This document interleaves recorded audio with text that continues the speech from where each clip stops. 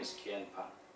Before you connect the battery for the first time, it is very important for us to remove the propeller. We have 5 propeller here, 4 lifting propeller, 1 is forward propeller. So the reason for us to remove the propeller is because when we do the testing for the first time, and obviously we are not going to fly, we just want to make sure all the motor in the control surfaces, like this aileron, this is the elevator, or this the wing, the aileron, moving in the correct direction or moving accordingly. And we also want to test whether the autopilot work in the correct way. Okay, so it is very important for us to remove the propeller because we don't want the motor spin up suddenly spin up for any reason, and that can be very dangerous because this propeller is very sharp and we get hurt very easily. So make sure we dismantle the propeller. Okay, to dismantle the propeller, the front propeller is very simple. It's just a few bolts here. Later on I will show you. But this lifting propeller, we got 4, and for newcomer, it's quite easy to confuse which one is which. So I highly recommend you label the propeller before you dismantle. Like this one, I have labeled it. I have labeled. Okay, how you label? My way is I label it as this is the front right hand rotor, front left hand motor, rear right hand propeller. Sorry, it is a propeller, and front left hand. It's the right hand rear propeller. Okay, so I repeat. This is front right, front left, rear right, and rear left. So generally how we distinguish whether it's left hand or right hand, imagine we are sitting inside the plane, we are the pilot, we're sitting inside the plane facing forward. Obviously pilot is definitely facing forward, so right hand side and left hand side. So this is how we do the right hand or left hand. Okay, once you label it, then you can start dismantle this propeller. The tools you need is just one piece. This is a 2 mm Allen wrench. So I have here is a very high quality hoodie Allen wrench. If you cannot get it, you can also get from those Allen wrench like this one, Tanergy from Hobby King, or this one also similar.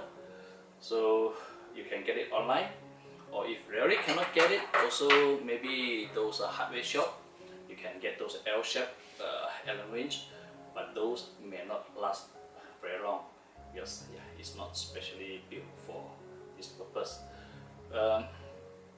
Okay, so you take this 2 mm Allen wrench, you can start remove the propeller. Okay.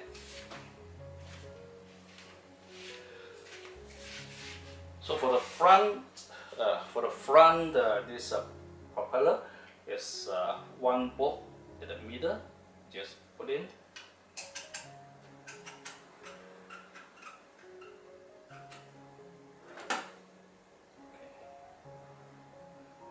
Take it out. So this spinner con is take out already. This bolt, you drop. So this bolt drop easily. So make sure you put it in a very safe place. Okay. Then here you've got 4.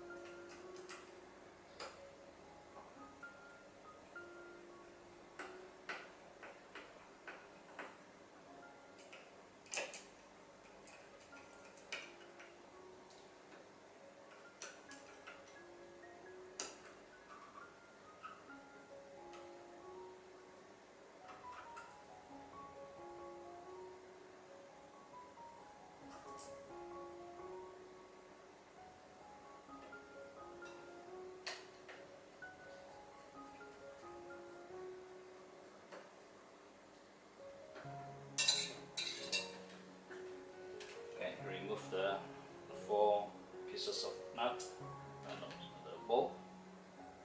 Okay.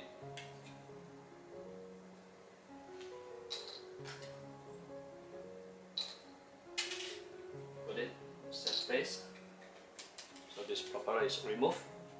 So when you install back, here got one on the seat here.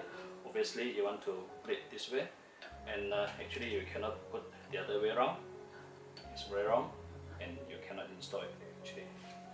Okay, once you put it aside, then you can start dismantle this propeller. This propeller got 2 bolts here.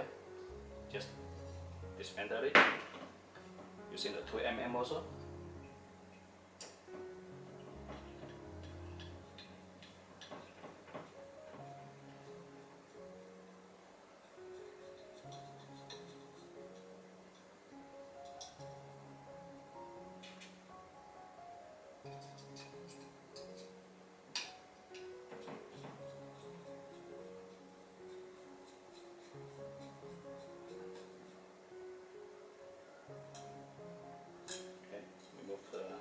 Can lift it up. Here we have a spacer.